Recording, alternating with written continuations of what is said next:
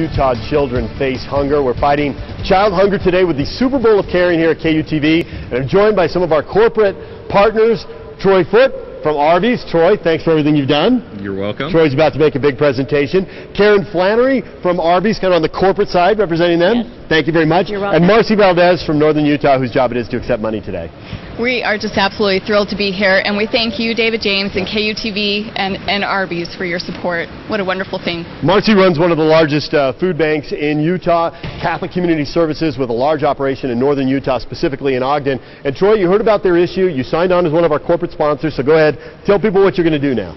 Well, today we're going to donate on behalf of the Arby's Foundation $25,000 to Catholic Community Services of Ogden to help them in starting up a new childhood hunger program to feed hungry children in Ogden. Excellent. We really appreciate this. This is just huge. And you've had experience. When we started talking to you, you've had some experience in Ogden. You knew there was huge need there. Yes, we showed up at the Marshall White Center last August. We expected to feed 200 children.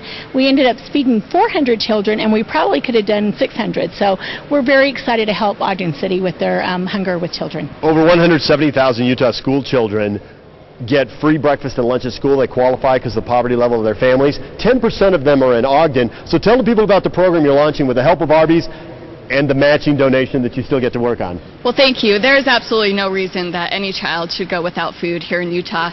And really the problem is access to food. So we've never really been able to launch a childhood hunger program until now. Because of the support of Arby's and the Super Bowl of Caring, we're really excited. We feel like we're going to be able to bridge that gap for 2,400 children who may be missing a meal on the weekend. So again, we're just so grateful for this opportunity to really build a program that's going to make a large difference in our community. All right. Well, thank you to Arby's. And Marcy, thanks for the great work you do every day there, unsung hero up there in Ogden, working for Catholic Community Services. And thanks so much. Thank you. We're excited. And Troy, it was a long and winding road. We won't bother everyone with a long and winding road, but it was a long and winding road. Thanks for sticking with us. You and I have had a little bit of a journey, but the end, it paid off. Yeah, we'll write a book one day. All right.